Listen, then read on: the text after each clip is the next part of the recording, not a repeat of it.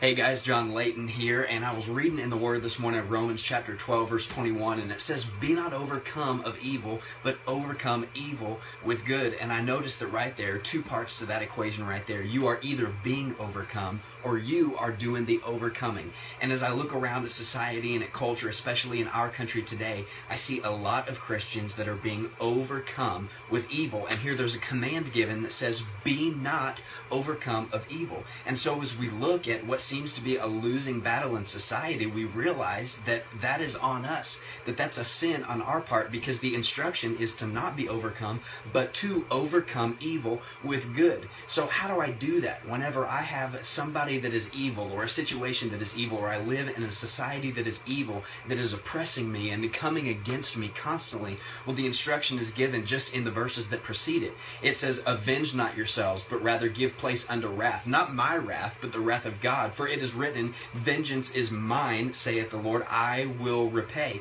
And there in verse 20 it says, "Therefore, if thine enemy hunger, feed him. If he thirst, give him drink. For in so doing thou shalt heap coals of fire on his head."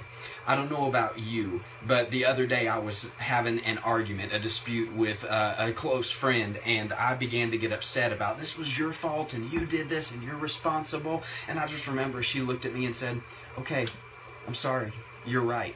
And would you please forgive me?" And as she began to do that, it made me a little bit more angry, because I'm like, just fight back, just do something, just come at me, just be mean so that I'm justified in my anger. But I couldn't, because she was doing what this verse says. She was giving me drink. She was giving me meat. She was heaping coals of fire on my head. So friend, if you've got somebody in your life, or a situation in your life that is controlling you, that is ruling over you in evil tyranny, it's time that you remove them from the throne and you fire them. And the best way to fire them with those coals of fire is to overcome evil with good.